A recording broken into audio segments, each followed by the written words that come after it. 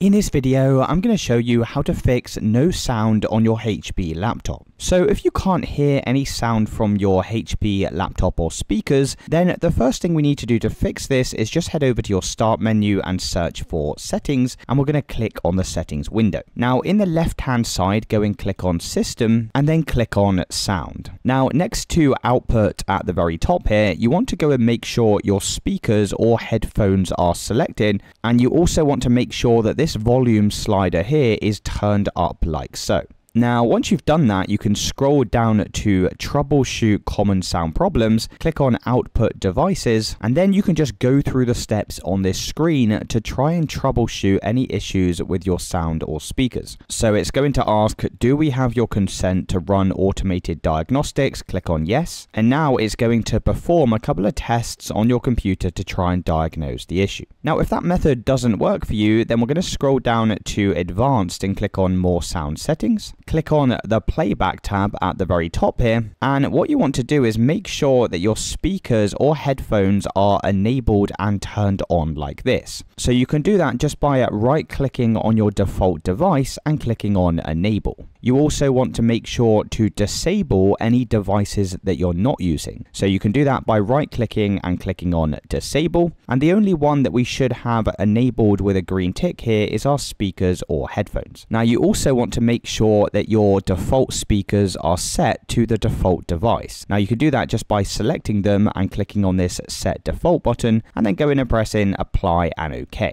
And once you've done that, you can then go and check to see if that solved your issue. Now if that's not working, then head over to your start menu and just search for services and then click on the services window. Scroll right down to the bottom until you see a service called Windows Audio, and we're going to double click on this service. Make sure the startup type is set to automatic and press apply and OK. You're then going to double click on it again. Make sure the service status is set to running. If it's currently stopped, then you can just press the start button and once again press apply and OK. Finally, we're going to right click on Windows Audio and click on restart. Once you've done that, close out of this window, head over to the start menu and search for device manager and click on the device manager window. We're now going to expand the drop down next to audio inputs and outputs, right click on your speakers or headphones and click on update driver. Then press search automatically for drivers, and once you've done that, close out of this window. Then right click on your speakers again, click on update driver, click on browse my computer for drivers, let me pick from a list of available drivers on my computer, click on audio endpoint and press next. Next thing you need to do is expand the drop down next to sound, video and game controllers. Right click on your Realtek audio device and click on update driver. Click on browse my computer for drivers. Let me pick from a list of available drivers on my computer and select high definition audio device and click on next. Now once you've done all of these steps, you can once again check to see if that solved your issue. Let me know in the comments if this did or didn't work for you, and I'll see you in the next one.